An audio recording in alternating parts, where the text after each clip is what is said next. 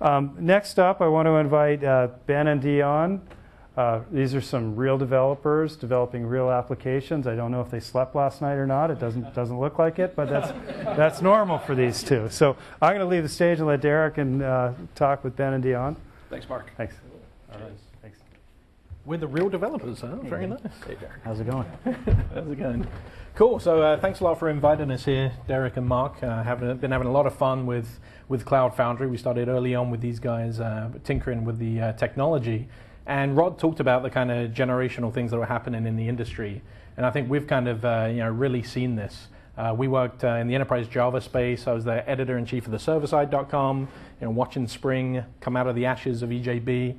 And then together on Ajaxian.com, community site that we founded, we watched kind of the Ajax revolution and see kind of the balance of power go from server to client a little bit. And now it's the world of HTML5 and apps and all of this great stuff. Yeah, Rod talked a little bit about some of the pain that's happening in the server landscape and how that middle tier still has plenty of bad taste in it.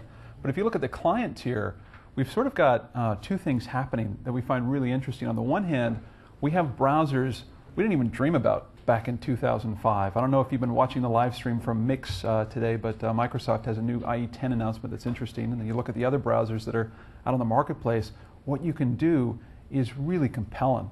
And then you've got what's happening in the mobile ecosystem, which is equally interesting.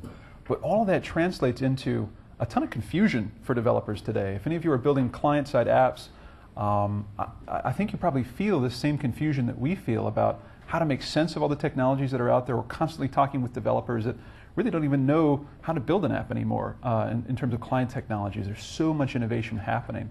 And we thought it'd be fun to kind of do something about that. Yeah, so we've decided to throw our hat in the ring again and get a developer community going to kind of talk through this kind of new way of developing apps. And as we kind of thought about building this community, we could kind of throw up a WordPress blog, but that doesn't seem right for something that's talking about this new way of doing things. It's just too easy, and we got to like show off all these cool, great things that browsers are able to do, and the great things you're able to do in the cloud. So we decided to build our own kind of content management platform that kind of shows it off and kind of will allow us to kind of demonstrate as we kind of open source the technology how to use these different things that are out there in the browser. And you guys made some interesting choices in terms of building this application, correct? Yeah, so that's right. When we started to build it, we realized right away that we wanted to use not only the latest stuff on the server side, which today would be Node.js if you're doing something in the browser, because it lets you run JavaScript on the server as well as the client. We'll talk about why that was so compelling for us. Right. We also wanted to use Rails because we'll talk more about why. But we found that Rails was just a great CRUD platform, and we had need for that too. And so we needed an environment that let us mix the two together.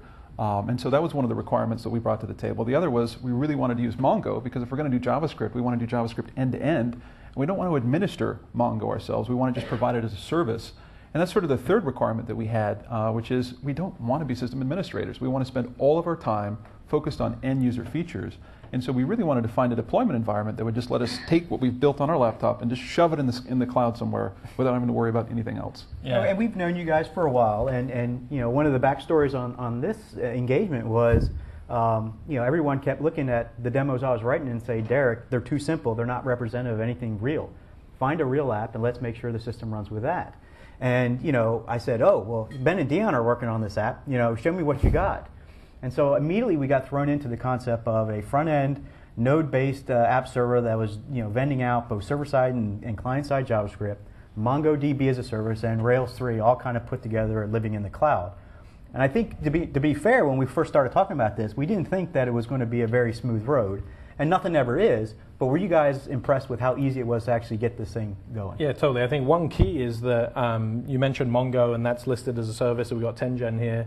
Back in the day, we were super excited. Building a content management system, you kind of really want a document store. You don't want a relational database. And so we really wanted to use something like Mongo, and especially because it's JSON, it like really fits us. JSON, JavaScript, all the way through from client to server, and kind of talk to Derek about, I guess we can use Redis or MySQL. We'd really love to use this Mongo thing. He's like, oh, okay, I'll think about it. And then the next day, type VMC services, and Mongo was there. So I think that really bodes well for the platform and the modularization that these guys have been talking about, where people will be able to kind of add their own modules and own services. So can we show you the site real quick? Sure, of course. Can we switch over to the demo box and... function source, no dev. Oh, sorry. All right. Well, we'd like you to show you the source, the site. Live demos are always fun. So you guys actually did build the system, put it up on Cloud Foundry. It's been running, correct? Yep. Okay. So we'll talk more about how we built it. Totally. I'll see if I can figure out what Yeah, it is. totally. So while he's doing this, I want to talk about one parts of the actual technology stack itself. We work a lot with modern web developers, and there's all of this really cool stuff that's out there with Backbone and the like.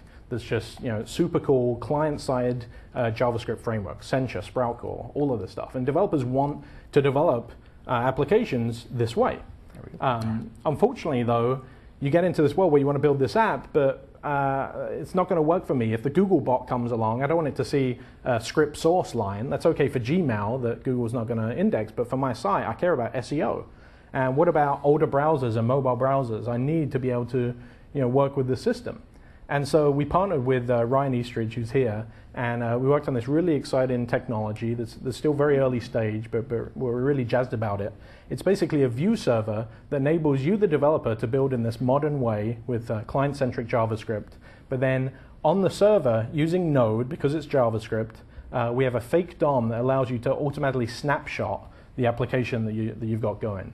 And so what this means to us as developers is we can be super productive doing a client-side application, and then something up there in the server is just going to take care of SEO for us, legacy browsers, all of this stuff automatically. And so if you go to it from that system, you just see a whole set of HTML, CSS, and JavaScript.